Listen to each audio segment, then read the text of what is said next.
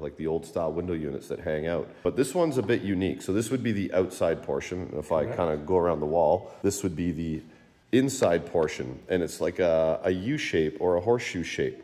You want to explain this to us? Is everything can be done from the inside here? Do we have to go outside to do anything on this? Absolutely not. Everything is made to be done from the inside. So when you take it out of the package, if you see here, there's the hinge system. So the unit will slide upwards. You feed it from the inside out and you lower it back down to its position. And you can lower it back down from the inside of the building. Inside, okay, yeah, perfect. And you would close your window back. All right. You will see there is a flange or a frame. Nothing is fastened to the wall. It's just adjustable legs.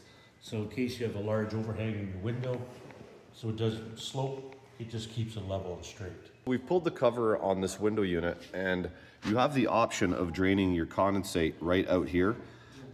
And you've got floats inside. You've got a couple different floats, but it looks like we have a pump right here. We come through a filter and we pump it out right through the cabinet to the outside. And that is going to be atomized and come out of this little nozzle right here. So we're not dripping the water down onto people that are on the street. So that's a pretty cool feature of this unit right here.